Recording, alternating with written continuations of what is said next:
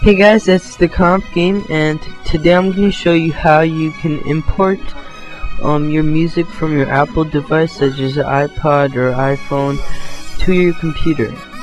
So what you want to do is install Diskade from the video description. Just click on your operating system and then install it. Okay, so plug in your device and open Diskade. Now you want to open the iTunes control folder, then you want to open the music folder, and you'll see a whole bunch of folders, and the folders have music in them. So what you can do is transfer all the folders into another folder on your desktop or something.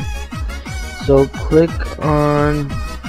right click on your desktop, click on new, then click on folder, just name it whatever you want, then right click on the music file, click on copy to PC, then click on the folder that you created. Since it will take a long time if I do it, then I don't want to pause the video. I already did this before we started, and here are all my folders, and they have music in them. You will notice that the names are different.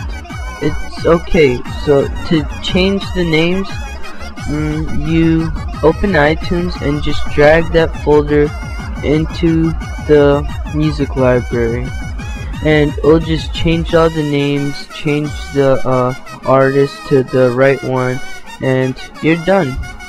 So I hope this helped. Please make sure to rate this video, comment on it, and if you liked it, please subscribe, because I will have more videos like this. And if you need help with something, feel free to ask a question by commenting below or sending me a private message.